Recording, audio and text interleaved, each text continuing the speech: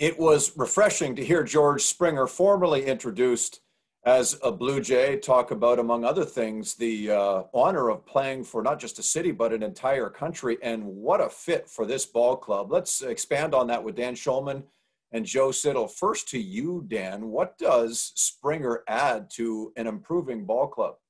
Well, I think the short answer, Jamie, is everything. I mean, he brings so many things. Obviously, he's an all-star caliber player. He's an elite offensive player. He's a good center fielder, and he's a great right fielder, although I would expect to see him in center field almost exclusively for the Blue Jays unless something happens that we can't anticipate. And I also think, and I understand that a lot of people are going to look at him as one of the guys who was part of the cheating scandal with the Astros, and he was, but he was very contrite about that in the aftermath at the beginning of this past season, unlike some of his teammates. And I will tell you from the limited dealings I've had with him and from the people I know who cover the team on an everyday basis, the Blue Jays are getting a great person. I really believe that. I think he's going to be very active in the community, and I think he's going to be a tremendous influence on some of the younger players in the Blue Jays clubhouse because he has won. He's not a make it about himself kind of guy. He's a work hard, do the job, and help your team kind of guy. And whether he hits first, second, or third, whether he plays center or right, and again, I think it'll be center, I think he's going to make this team better in a number of different ways. And for me, it's the experience that George Springer is going to bring to this Blue Jays team, but most notably the lineup, and presumably at the top of the lineup. Charlie Montoya was asked about that, and he is going to be able to pencil in all kinds of different lineups because he's going to have that flexibility. I see George at the top, and when you have a bat like that at the top of your lineup, that is the way you start things off. This team has talked about the center field position for a few years now. Randall Gerchik did okay there filling in and moving over this past season. But George Springer, I see a lot of time in center field, and he has really shored up the middle of that field. So you've added a good defender, you've added an excellent bat, and one that I think will be leading this team off. Let's then discuss another bat and glove, though it's not been made official. The reports indicate that the Blue Jays have come to terms with Marcus Semien on a one-year deal. Dan, what does this do for this club? Well, 2 years ago, he almost won the MVP. He had a phenomenal season in 2019. Obviously didn't have the same kind of year in 2020, but he started very slowly, was banged up, had an injury in his side, and got better and better as the short season came to a close and then into the playoffs. They're going to get a guy who it sounds like they plan on playing at second base. Obviously, if Bo Bichette ever needed a day off at short, Semien can play there. And I wouldn't be shocked if he plays some third base too, whether the plan is him at second and Biggio at third, or does Vladdy get some time at third, or maybe Semien plays a lot at third and Biggio still at second. It just adds to the versatility that they have. And you know what? A guy who got a one-year deal probably wants a multi-year deal. And he's very motivated to have a great season and to get a multi-year deal, whether it's in Toronto or somewhere else. And one thing I really like, Joe, about the one-year deal aspect of it, Groshans and Martin aren't blocked. The flexibility for the organization is still intact going forward.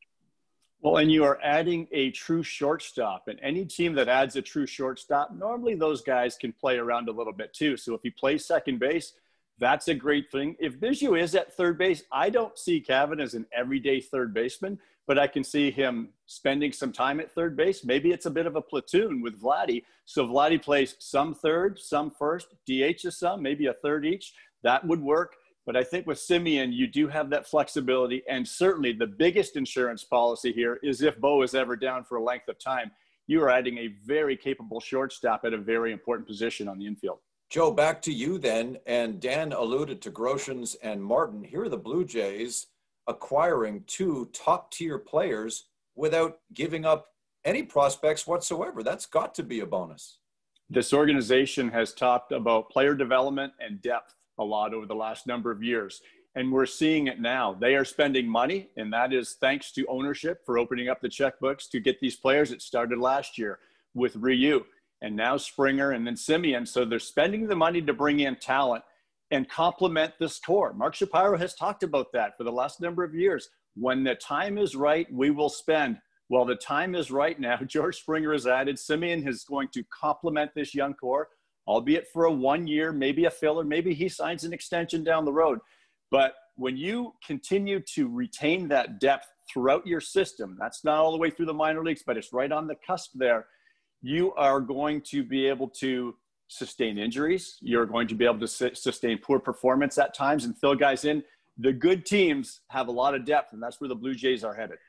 And I still think we shouldn't assume that some of that depth won't be used in a trade in the next month or so. You know, San Diego picked up Joe Musgrove, traded prospects. The Yankees picked up Jameson Taillon, traded prospects.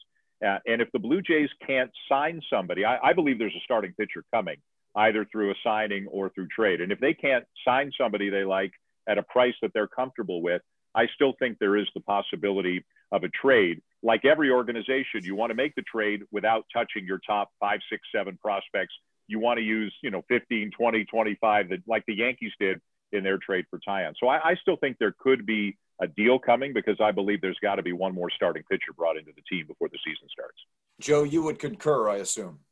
Absolutely. And I think, Dan, the point is this team has gone to the checkbook first, spent the money, and Mark Shapiro said in the press conference, a lot of the heavy lifting is done. Well, they did some heavy lifting when you had 2 guys like Springer and Semien, but holding all of your prospects while you did that, now maybe that plan B or the next plan is exactly what Dan just alluded to. Maybe they land a pitcher, and I think we all would agree they need a good starting pitcher to solidify that rotation, and perhaps now that's when you go to the trade avenue.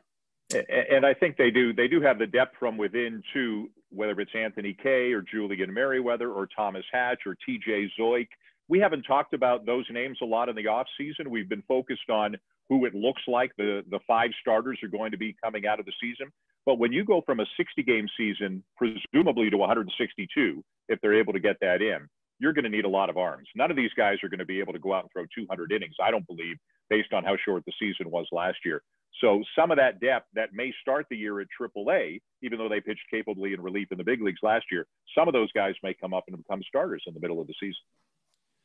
Well, opening day nears, when that will be, we're not entirely sure based on the fact that we're stuck in this pandemic, but when it does arrive, this is going to be one heck of a good ball club. Our thanks to Dan Shulman and Joe Siddall.